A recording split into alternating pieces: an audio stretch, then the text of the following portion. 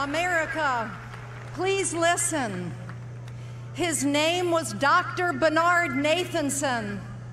He co-founded NARAL Pro-Choice America, and he trained Planned Parenthood's doctors on how to kill unborn children. He became known as America's abortion king. But that's not the end of his story. During a rare interview of Dr. Nathanson when he was 83 years old and terminally ill, I asked him if he had a parting message for America.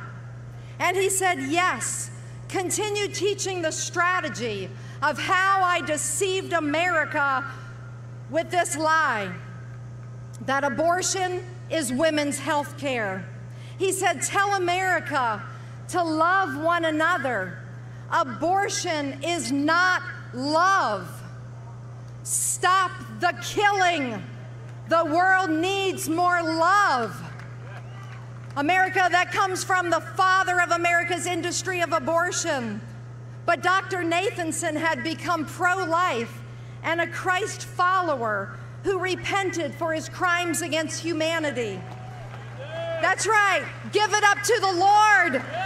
America's abortion king became a Christ follower, and his courageous story can crush the abortion industry and lead millions of broken people to Jesus Christ. Well, Chuck Colson on one of his radio shows back in 1996 said this.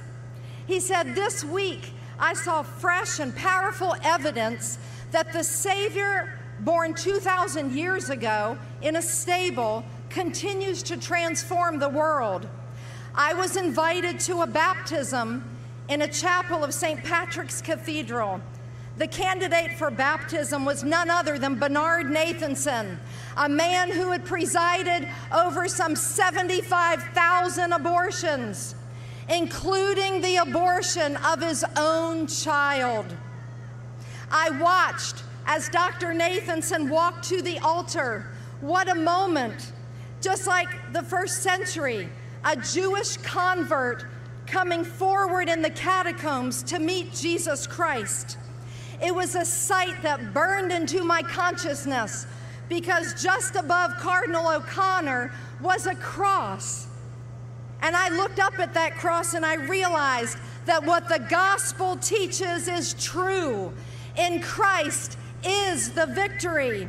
He has overcome the world, and the gates of hell cannot prevail against his church.